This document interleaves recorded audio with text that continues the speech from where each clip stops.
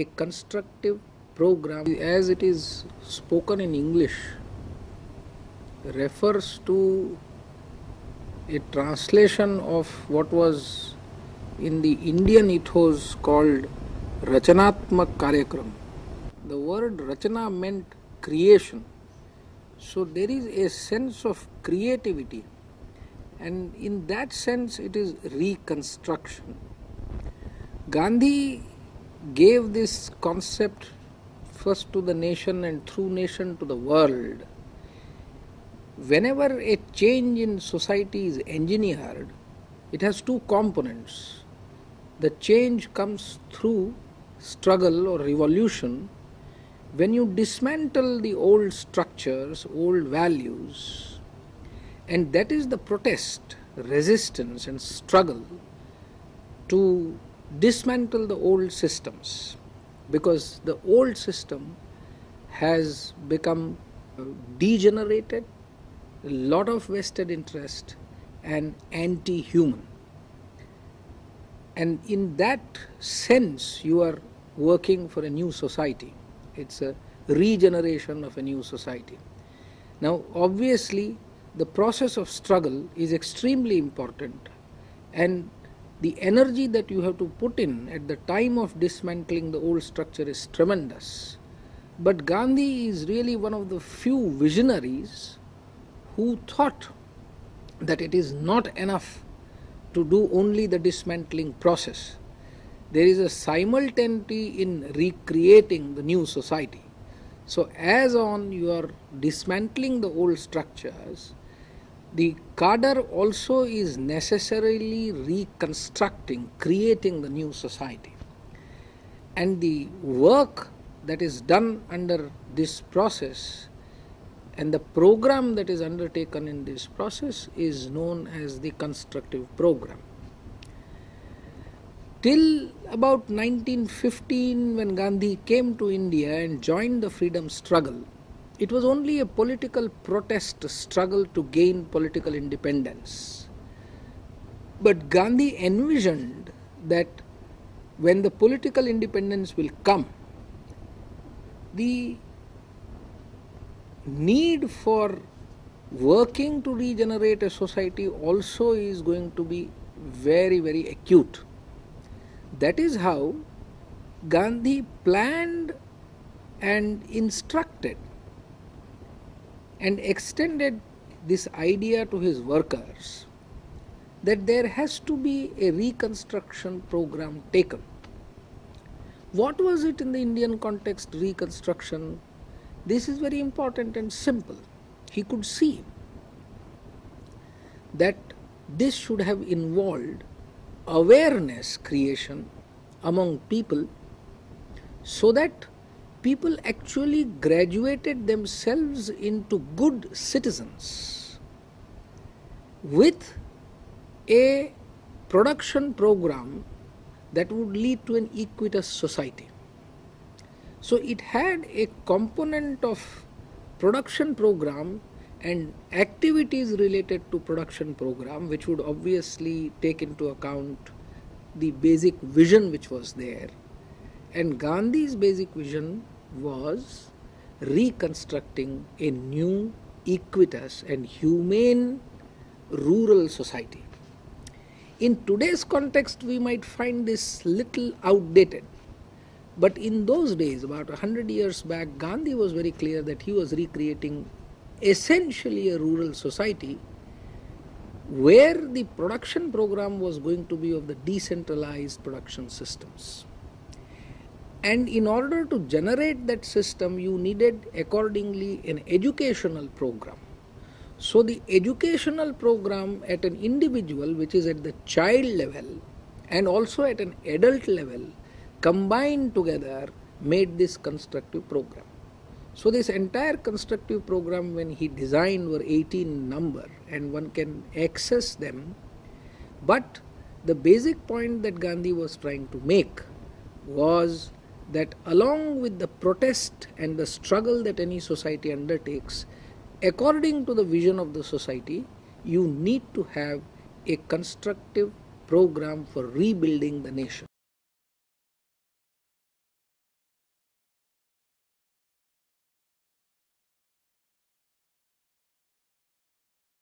what is a violent society going through these days? A violent society essentially is trying to control resources and human beings. And this control has to be so total that only a few sections of population would acquire all the wealth that is around and the wealth that is going to be created. In this, both the legal and extra-legal institutions and practices come to stay and operate.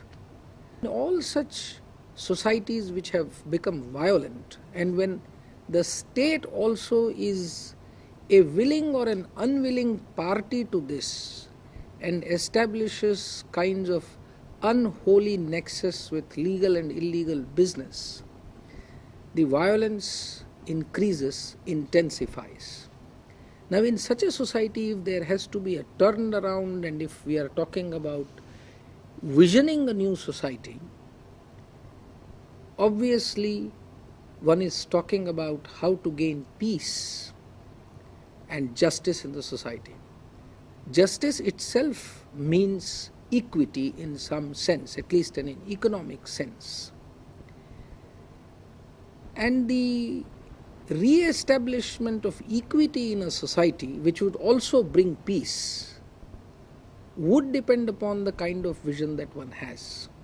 So, contextualizing this with what was the vision, or what is the vision in the Gandhian thought about a society which is peaceful and which is just, is what he would have called as ahimsa samaj, or a non-violent society. Here non-violent, the word non-violence is not used in terms of an adjective, but it is more the noun. The society itself is known as, it is named as a non-violent society, where non-violence is not used as a strategy to establish peace, but non-violence becomes a way of life. That is how you actually turn a society into a peaceful society with justice. So, at present, the violent society, or the societies which think that they have become violent, as the case may be, or even for that matter, if the Mexico as a state thinks, a society visualizes that it is so, then it has to also first change its vision and see that its vision now is to rebuild a non-violent society. In building non-violent society, it is the nearest that the mainstream world is going to is to the word of sustainable society, sustainable development. But unfortunately, this sustainability, as it is understood, tries to balance between the overuse or the ill use of the natural resources or the human nature interaction. But Gandhian thought goes little beyond, and it is seeking harmony between human beings and the nature, whose resources human society is using to flourish and not to survive. So this is the difference. So even a society which is trying to develop will have to make this distinction and understand and accept and internalize that it is going to have a society which is not going to be an acquisitive society, acquisitive individuals, because all this generates into direct, manifest or hidden or structural violence. And the manifest violence is the result of deep structural violence operating for many years.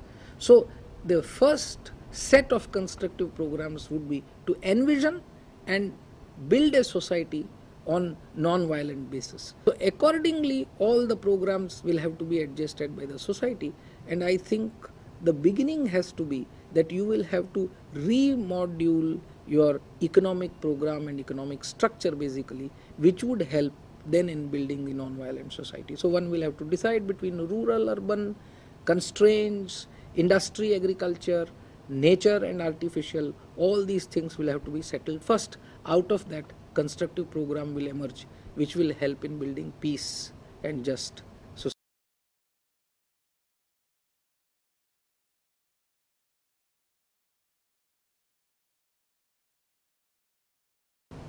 How does an individual become a satyagrahi or a participant in a protest movement in a society, there is a discontent, and that discontent is expressed at an individual level. It is not just enough to express it outwardly. There is a sense of responsibility, a sense of duty attached to it, and there is an understanding and a mindset to this concept of offering protest or being a dissenter in a society. And a forceful and meaningful and ethical dissenter has to essentially be a person who is willing to sacrifice self. Unless this quality is internalized and practiced, a person does not become effective dissenter or a protest person. Why is this important? I think again this concept has been understood and given to all by Gandhi. The purity of soul and the purpose of doing it is not to destroy for the sake of destruction, but to build again. The vision is building of a non-violent society, and in that non-violent society you can't be acquisitive, you can't be doing things for yourself, so self-interest really does not dominate. You have to be prepared to give up for the society, for the opponent, for the persons you love. I think this is the strong point that he was trying to make, that the force that exists within us is the force what he had called love force, truth force and soul force. He used all the three words interchangeably to communicate that there is a willingness on the part of the self to give up everything for the cause. That makes a protester honest, integrated and ethical protester. So there is, when you do this kind of exercise, then your indulgence in the materiality of things at an individual or at societal level, the indulgence is with a sense of renunciation. Now this is what he had understood from the Indian culture. In the Indian ethos and Indian classics, Upanishads, this is very much emphasized, where indulgence in material things is with a sense of renunciation. It is that this is not mine, this has been given by the giver, the God, and everything that changes, everything that is made, everything is by God, and in that sense of what is God's I am indulging in, I need to have a sense of renunciation because this is not mine. This is slightly spiritual and perhaps mystical, but it is not so when we are talking about even about changing the society or building a non-violent and just society.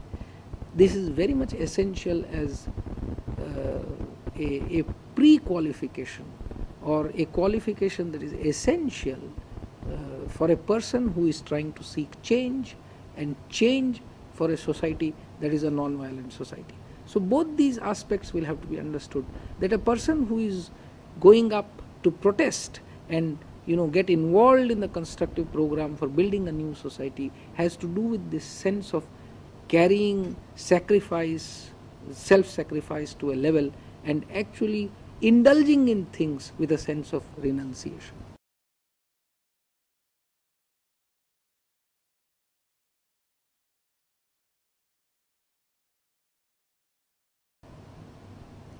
How does one train oneself? Now this is very essential. An individual who is out to protest and form a non-violent society must be a well-trained individual, well-educated individual. Gandhi was confronted with this problem, especially with the inmates of the ashram who wanted to know. And ashram was the place where people lived as a community and were supposed or expected to behave in a particular fashion, individually and collectively.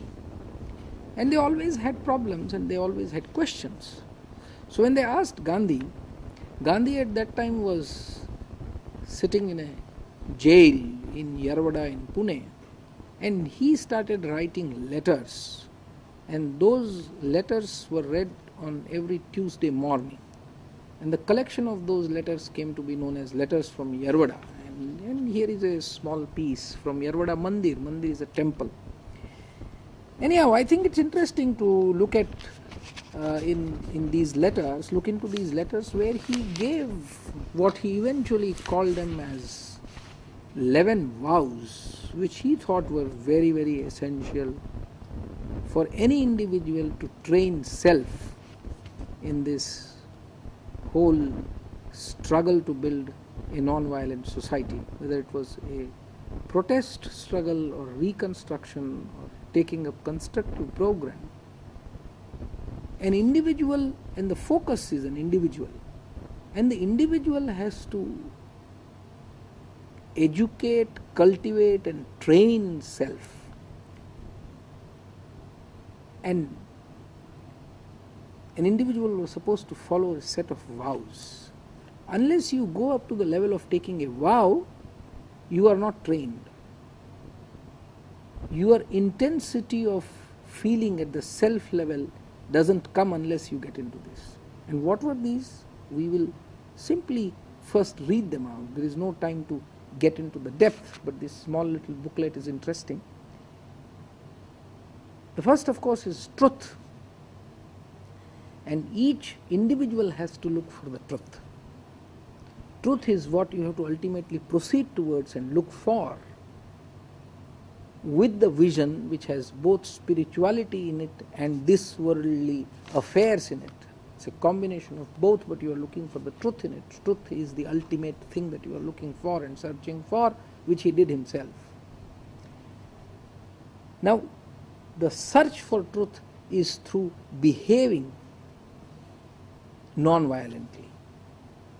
And in this non-violent behavior, the force is the love force. That's what he was saying. Because unless you have this love force in your soul, which also becomes the soul force, you cannot be pursuing, your pursuit is not going to be successful without non-violent approach. Interestingly, the third he has put his important vow as brahmacharya or chastity. Now, this might appear a little funny to some, but Gandhi was trying to say that it is non-indulgence into the carnal and worldly pleasures. And I think this has to be understood and internalized, because such indulgence very often leads to violence and digression from the truth. So he insisted that this must be the mindset, and those who can practice chastity and celibacy is an important precondition for this. But what he meant by this was an overall sense of chastity, a non-indulgence into worldly and carnal pleasures. I think that is very important. Non-acquisitive nature, that you don't make all the worldly possession yours. The point about renunciation that we have to understand is the one. Then the next is non-stealing. And non-stealing is in this sense, which says that even taking what is not due to you is non-stealing. And then of course he also talked about fearlessness, bread labor. All these were essential qualities. There are 4 more vows, but they had a contextual understanding for the Indian society. Tolerance was one of them, untouchability was the other, Swadeshi was the third, but each society has to look for its own vows according to the understanding and need of the society. But these vows put together will make an individual who will travel on the path of building a non-violent society.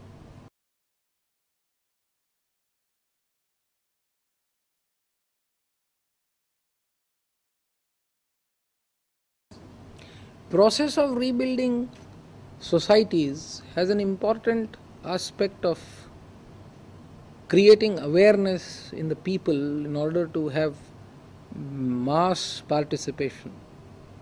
Because when we are changing the society, the participation of masses is extremely important. This is the illustration which Gandhi had tried to give to the whole world, that it was the change was not brought in by few, but the change was brought in by many.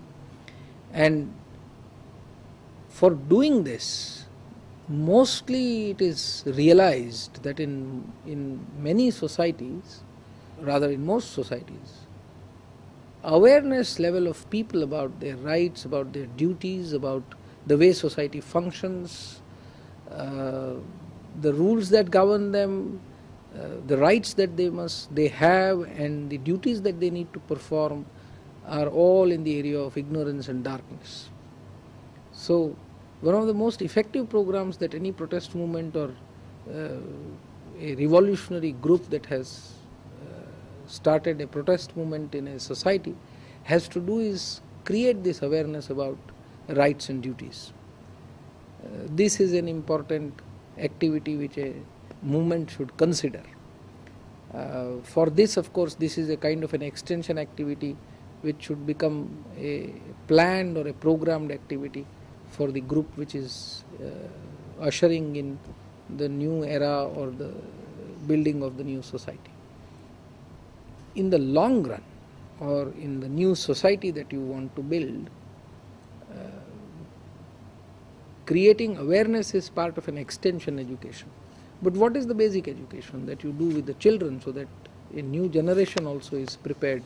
This is the responsibility of the society to educate the new generation, both for becoming aware of what they should be doing and how they should be behaving like good citizens and changing societies, and also be part of the change that is coming up.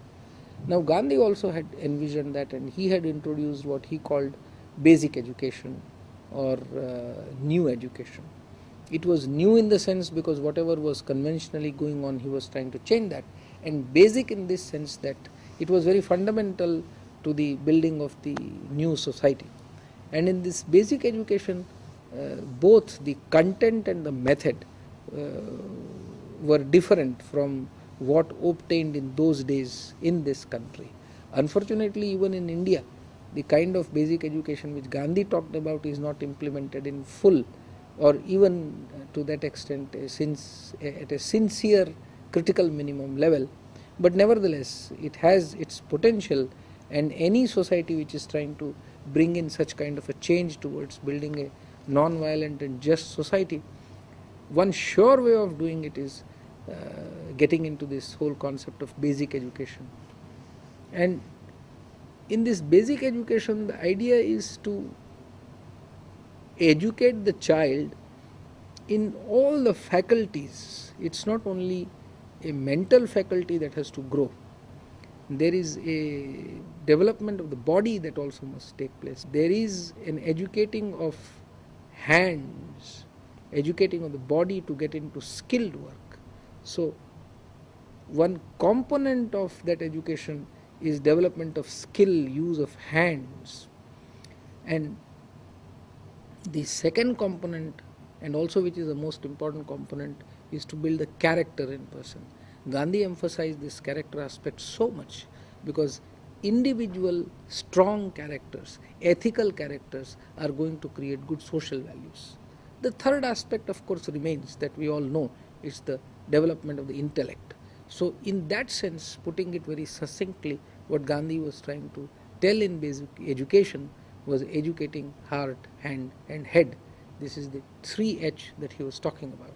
Now combining this with an extension activity, the education component of protest movement and building of the new society becomes the strongest.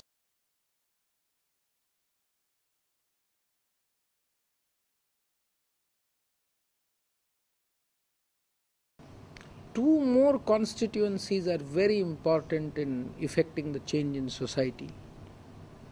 This has been true in case of India, and this is also true in case of Mexico. One is the constituency of native people. India also has been a colony, and Mexico also has been a colony. So there is a strong presence of, why strong? There is an initial presence of the native people who have been there. And it is necessary that for integrating them with the main society, rather it should have been the other way around. The outsiders should have got integrated. And to a large extent it is true, both in India and Mexico, the outsiders have integrated, but outsiders also have been dominant. Because of this situation, the natives have taken backseat. Now it is extremely important that natives are also accepted as the main people, the mainland people, and they are also able to represent themselves, their interests, their economic interests, their cultural interests, their social interests, forcefully into this new society that is being thought about. Otherwise, we will also be creating the similar kind of a society, and then there will be scope for another revolution in that society. Also, if you try to ignore this important constituency. And it is very likely that some of the things that we have talked about in terms of building a non-violent society, the seeds or the characteristics of this non-violent society already obtained in those native society, because they have survived, they have been there for centuries in harmony with nature, in harmony with each other. So we need to also learn from them, and there may be quite useful and quick for us to learn how to build a kind of a harmonious society or a non-violent and just society. Any section of society which is in the modern sense seeking change, a revolution, must take into account and provide space for this native section of the population for representation. Second, of course, is very well known, and it is known in the developed society as well as developing society, is about the gender equity and the status of women. I think in all the kind of traditional societies and in most traditions, the role of women have been kind of secondary, and therefore there has been an exploitative relationship between the gender, male and the female genders. So the gender equity also essentially would mean that how do you really treat women's constituency as we have been looking at the natives' constituency. Rather, we should say the marginalized sections, the constituency of the marginalized. In that sense, women across the economic status are in some sense marginalized, and also this creates a little more complication in dealing with this. But nevertheless, we cannot say that this problem does not exist, and therefore we have to be very conscious. The only caution that we need to exercise in this is that when we are talking about gender equity, we are not talking about an sameness or both being on the same level. It is not in that sense that we are talking about. The equity here means that there is an equality of opportunity, that men and women for the gender are not discriminated against because a particular person is belonging to a particular gender. That is the point. But when we are talking about this, the principle of self-development through 11 vows applies to both men and women. So in that sense, in a Gandhian sense, a volunteer or a protester or a volunteer for the new society should go through similar kind of educative process, should actually be practicing the same 11 vows as has been described. So it is not only for men, it's also for men and women both. And in this sense, gender sensitivity with this kind of practice of 11 vows brings in a new human being. Now that when you realize, you will automatically create a space for the discriminated section, be it women or a marginalized section. In this sense, I think both these important constituencies in Mexico must also be presented and represented in the entire movement and building of the new society.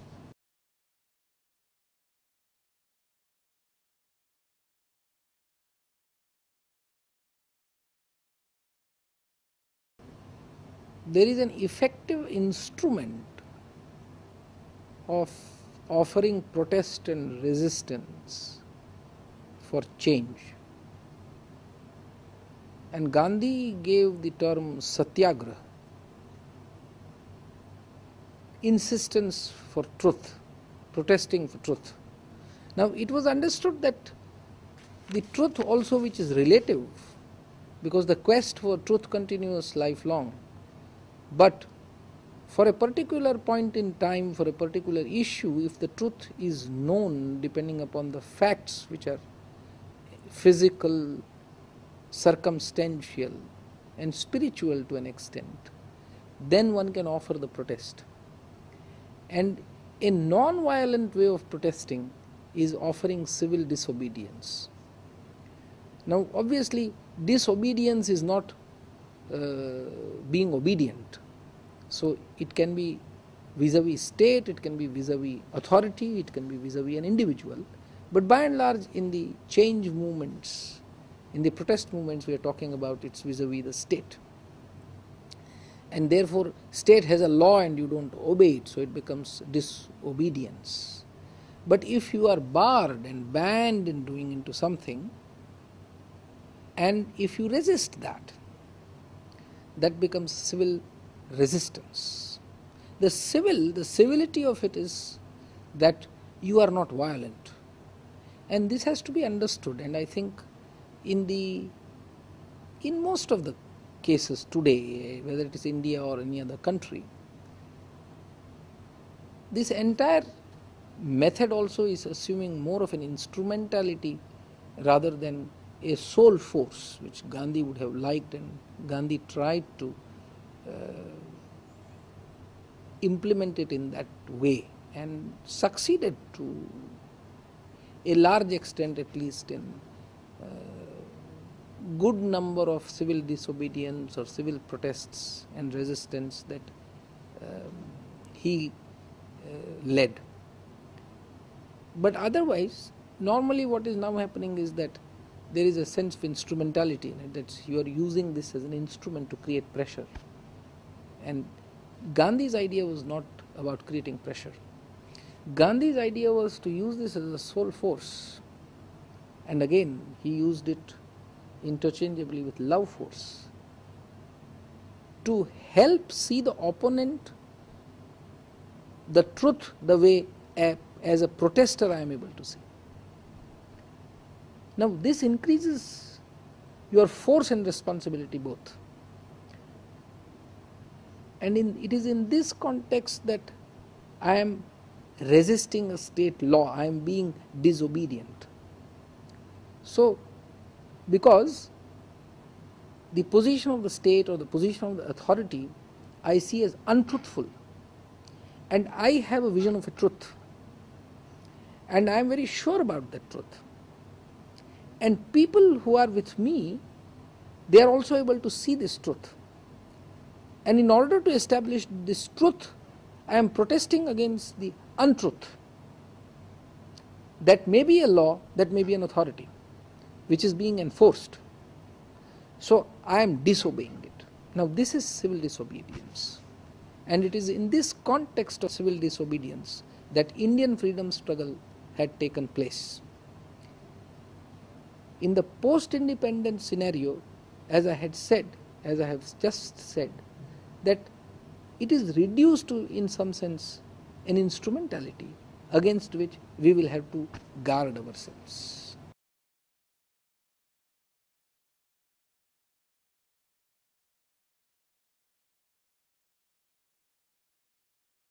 In order to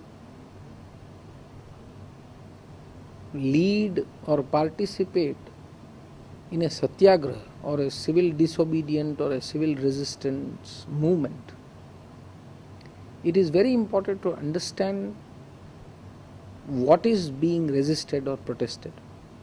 A thorough knowledge of that is essential before doing the act. Now, unless the leader and the followers are clear about the nuances of what is being opposed, it is very likely that we are not opposing the law, but we are opposing the people or the persons who are involved in it. This important distinction is necessary because, again going back to the Gandhian concept, in civil disobedience, it is something that is being enforced on you which is being protested. But the enforcer is not an enemy. Therefore, in an abstract sense, state or the authority is the enemy. And the person representing as an individual is not an enemy. So, this aspect has to be understood, and therefore it is more important that we don't symbolize a person who is the implementer or the tormentor and start opposing the tormentor instead of opposing the law that he or she is trying to enforce.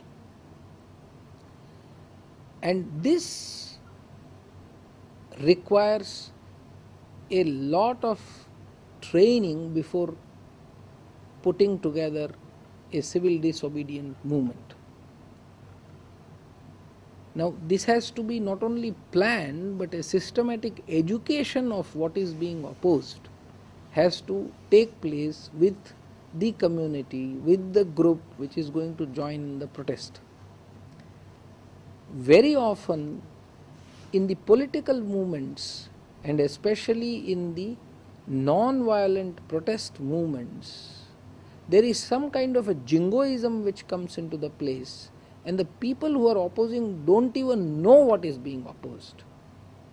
Each and every individual in this satyagraha or civil disobedience movement, it is expected that each and individual member knows about what is being opposed, why is being opposed, and how this protest is taking place, and what is the role of an individual as a protester. So again, unless this training and internalization of the values which are inherent in conducting a satyagraha are passed on, there is a likelihood that the entire protest movements may fail. This is very important to understand because in all such non-violent protest movements, the role of the tormentor or role of the authority or the state is to crush it.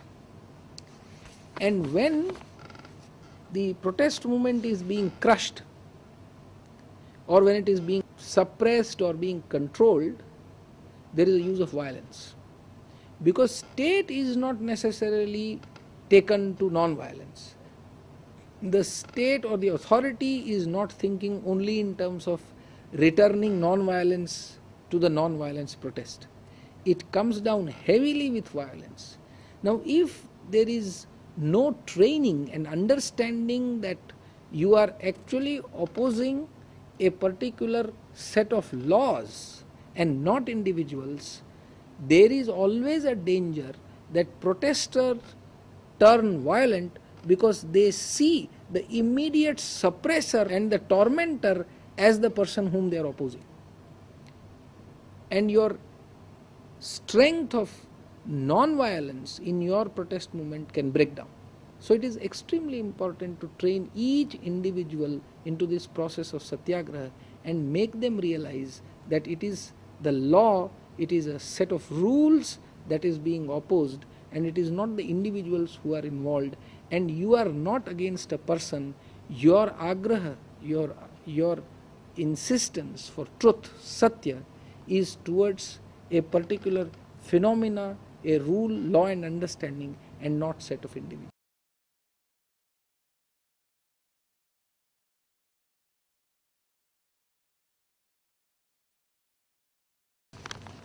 The time has arrived when we should rethink our strategies and ways and means to go ahead in the brave new world. The problems that we are faced with today is violence and greed. resulting into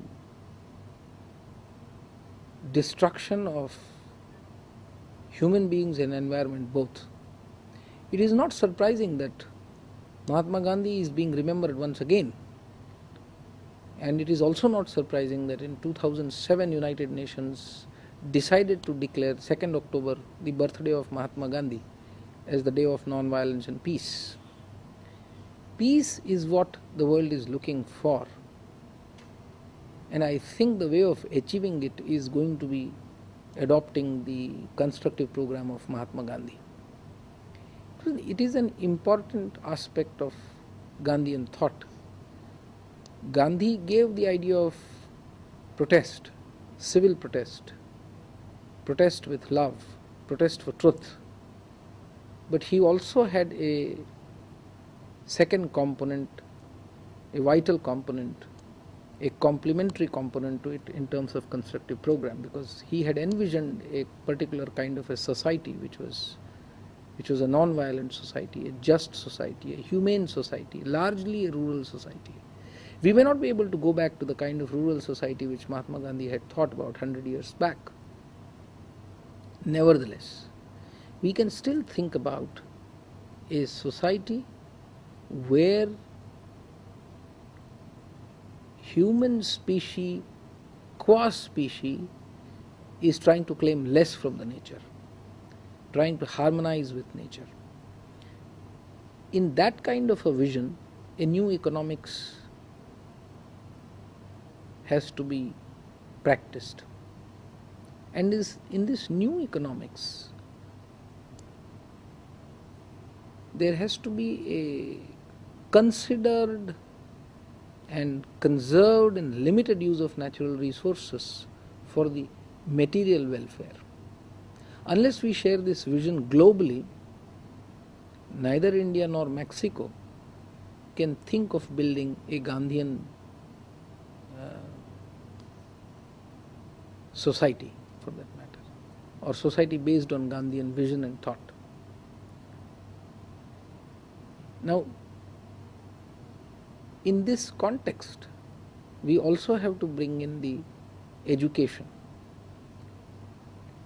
We should really reorient our education systems, train the